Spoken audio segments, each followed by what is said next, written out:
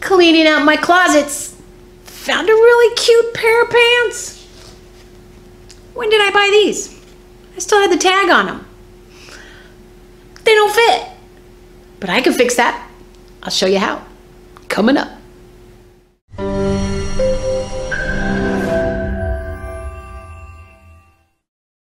Hey, Chanel here, bringing you another edition for your So Chanel fashion playlist, bringing you tips, tools, and techniques for your fashion evolutions. So if you're new here, join us and subscribe, and I'll bring you weekly doses of fashion inspiration. So I found these pants in my closet. I think they've been there for years, and they still had the tag on it. I paid, well, it says $34.75. I think I got them even cheaper than that. They were originally only like 69 bucks, but that's a pretty good price for this nice cotton linen. I guess it's a linen. I wonder if it's 100% linen. Yes, 100% linen. It's from the INC brand, one of my favorites. And I just love the detail on them. They're so cute. And just nice cotton. They're flat, like some flat felt seams in the crotch seam here, and the other seam is a top stitch down, so it's going to take a little bit of time to get it out. The waistband's tight, and I want these just to be a little bit looser, so I thought I'd take the waistband off, put on a tricot band, like a nice comfy band. Probably don't even need to use the zipper, because you get a little older, your waist kind of squares out, and probably just put them on, and it'll still, I'll keep the zipper in there, but I think I just want to do, I had a jean video I did where I took the band off and put the tricot on, and they're so comfortable that way, because I always wear my tops over and nobody can see the waistband anyway, and I want comfort. So I'm going to open up, my goal is to open up the side seams and put a 2-inch strip down the sides. I had a little piece here cut, but I've lost it. So I have this brown fabric, and then I have this black fabric, which is a sheer. If I doubled it, might be good. And then I also thought maybe a white on white. That could be kind of cool. But I think I'm going to go with the brown, mainly because if I use the blacks or anything, when I wash them, the black dye could actually go into the fabric. And I'm going to have to wash these with the whites. But this is actually polyester. And polyester holds its dyes and doesn't wrinkle up and stuff. At least I hope it holds its dyes. I think it does. But the cottons will always lose their dyes a little bit. And I'm just going to do a 2-inch strip down here. And I thought if it does bleed into it, what I'll do is I'll tie-dye the rest of the pants. And I was going to do like black chunks or something. So that'd be kind of cool. But what I was thinking is, I love black, white, and brown together. I actually have a skirt pattern that I did before with the splicing with those colors. So again, I'll have this pants with the brown strip to it, and then I'll wear a black top with it, because that's what I always wear. Black tank tops. And for the summer, and comfy. Make them a little bit looser, put a strip down it, and some color, and then I'll wear my pants. And I won't feel so bad when I see tags in my closet. So I'm going to get onto it. All right, got my seam ripper out. I'm going to dull this thing up. These pants have a lot of stitching on it. I got belt loops to take out, double rows of top stitching, but I don't have to do the top part. Just got to get it off of this band. And I want to make sure I save up. I could just cut it off, but I just want to put the tricot fabric right on there, because the pant crotch already is pretty short, and I want it to be as long as I can because it hangs really low on my hips. So I got to take that apart. Then I got to take apart the whole side seams. I got into the hem already, and this is overlocked and everything, but once I get started on it here, it kind of opens up pretty fast, so it's not a big deal. But normally I would just cut this, but I think they were fitted pretty close, and I want them to be on the looser side. So if I just cut it, I would lose that seam allowance. And I cut a piece of a strap, how do you say, a sample of this fabric, and I cut it about 3 inches wide, and then I'll just do like 1/2 inch seam allowances on each side, and I'll have a 2-inch band. And I set that in there to see how it would look, and that's gonna look pretty cool. So I gotta rip this all apart, and then I can get on to the best part. Okay, I'm seam ripping the waist, just so you don't feel sorry for me. Watch this. There you go. See? Just get a couple little stitches like that, and you tear it. So, it wasn't just it went a lot faster than I thought. And more good news, the side seams have a chain stitch as the first stitch there. So, if you know how to work these, you just clip one of the threads, and then look, it just undoes it. Sometimes it takes a while to get it started, but that is the whole, that's the whole side seam coming apart. Look at that. Oh my gosh. The whole side seam is done. That's the first stitch. Now, I have to just open up that overlock, and that actually goes pretty fast. You just got to clip a few stitches, and then you just open it up like that. All right, almost done. Voila! Got my pants separated. Separated pants. They look funny like this, but now, it didn't take too long, maybe 15 minutes to, it was about 15 minutes after I got the belt loops out, because those belt loops were a bear to get out, and you have to be so careful. They're really stitched in there tight, and I didn't want to tear this fabric because it would have been lower here and I would have put a hole in it, and so I had to be patient with that one. But after I got those out, this all came together real fast, and that chain stitch really helped. This was all the chain stitch in there, and you just pop a corner of it and then you pull it, and it's done.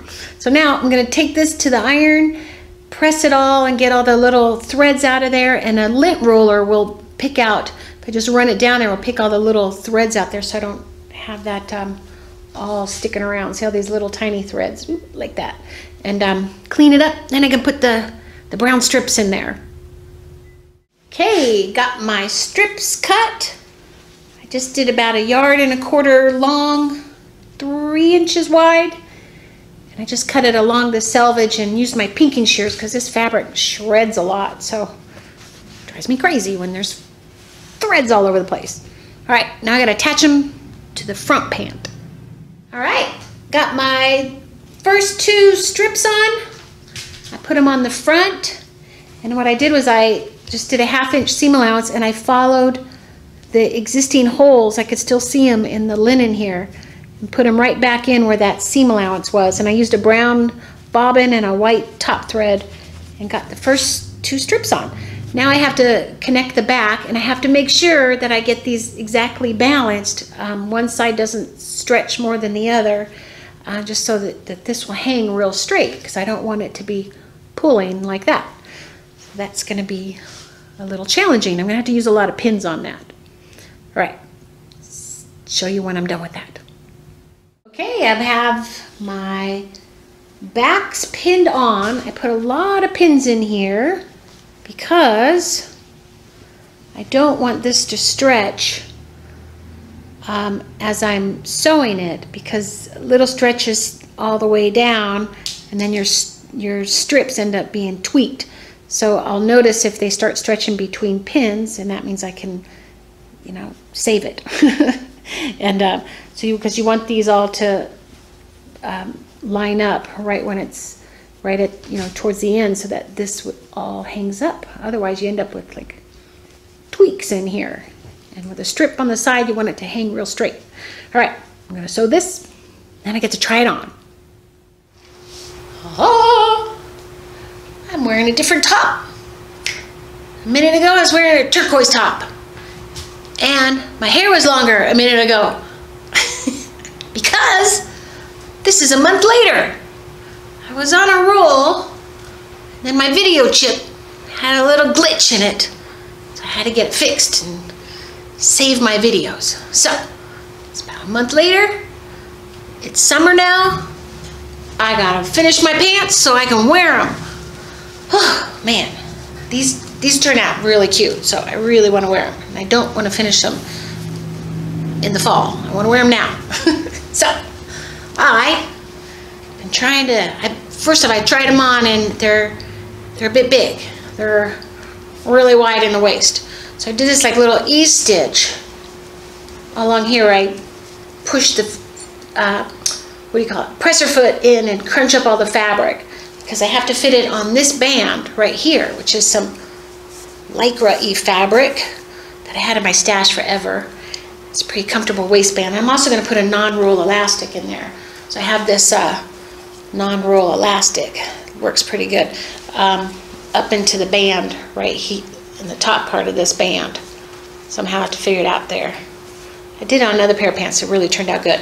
So E-stitched all this. Try to put that band on there. If you don't know what an E-stitch is, have you heard of my sew bits?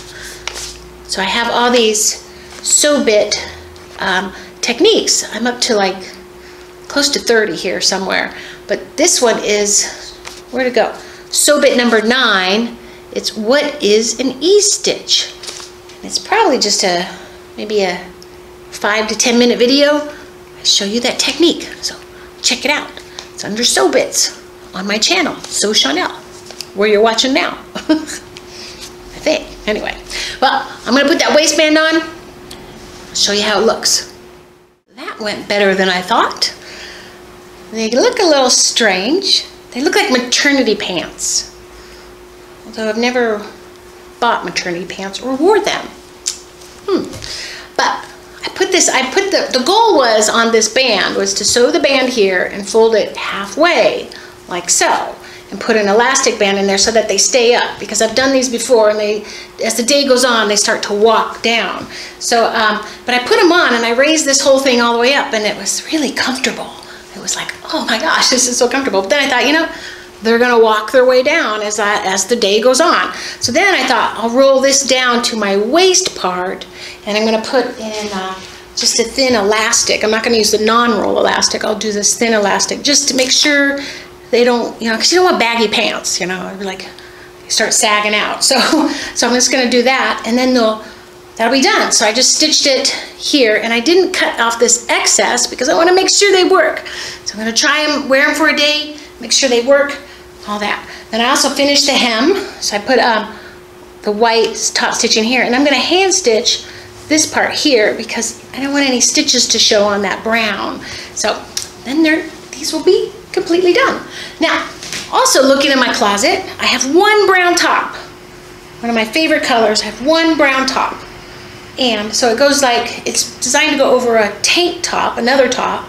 And because I love brown, black, and white, I'm gonna put this over black, so then I'll have all my colors in there. But it was long, I've had this for years. It was long and it had a drawstring in here, so I just pulled the drawstring out. And now I just gotta do is shorten it a little bit here and just do a stretch stitch hem on this. And then I cut it so that it would just skim right over the edge of the pockets right here. And so you can see the cute little pockets and the buttons. And then there's just the front pocket here, and it will just skim over the top part of that pocket there. And then I'll have brown, black, and white, my favorite color combo. So I'm gonna hem that. I'll show you how it looks. I'll put some pictures on the end of the video, and voila, new summer outfit. So thanks for watching. Be sure to check out my other videos with my other closet remakes and go look in your closet, see what's in there. Is there anything that you can remake? I'm sure there is. See you next time.